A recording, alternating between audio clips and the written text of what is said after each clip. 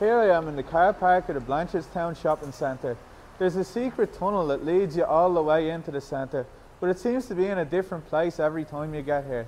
After 20 minutes, we finally found the secret tunnel at the Blanchardstown shopping centre. Come follow me. This tunnel is never ending. It just keeps going and going, and it's all downhill from here. Everyone's probably thinking, who's that lad with the weird walk? But I don't care. Everyone from Blanche eats chicken nuggets with the skin peeled off. I haven't been feeling like myself lately. I keep turning around because I think people are following me. This is where I made a pit stop for a Blanchardstown bin snack. This is where the magic fountain used to be. And unfortunately, they just ended up replacing it with people. Anywhere is a magic fountain if you just close your eyes. Here I am standing outside Kay's kitchen. Kay's doesn't know what it is. It's like a Chinese, Italian bakery. Kay's is a multi-dimensional edible experience, and it's the reason why I was so confused as a child. This is Mr. Price, or as it's known in Blanchardstown, Mr. Price, yeah? Next on my journey was the opposite of Mr. Price, E-Sense.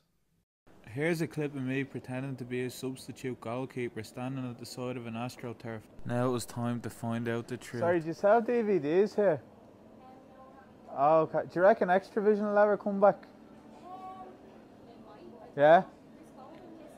Oh, okay, I'll have a look, thanks. Book lady led me down a treacherous path.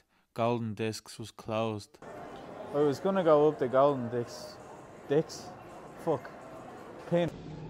No. I began to meditate until the paranoia set in. I have a really weird feeling I'm being followed.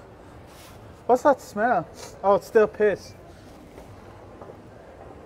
Hey everyone, just to let you all know, we think the security guard is following us. People think my new jacket looks like a cream egg, but I'm like a cream egg myself, because if you wrap me up in tin foil, you can put me in your pocket and steal me out of the shop. Now we're at the Odeon Cinema. The Odeon is the topaz of the cinema world. Let's explore. I cautiously approached the gatekeepers of the Blanchardstown cinema. How are you doing? Sorry to interrupt you. I'm shooting a video about Blanchardstown, and here we are outside the Odeon. We weren't allowed filming here because the staff said that we could get in trouble, but technically we're not behind enemy lines, so they can't touch us. And if they touch us, they'll be in trouble. And by us, I mean me. We tried to sneak into the Odeon cinema, but the staff were powerful beyond measure. Here I am, standing outside Penny's in Blanchardstown. Penny's is a seminal experience at the Blanchardstown shopping centre. And by seminal, I mean loads of people have got caught whacking off in the changing rooms. Here I am outside the McDonald's in Blanchardstown. This is the famous part of Blanchardstown, because it's known for having that massive scrap a few years ago.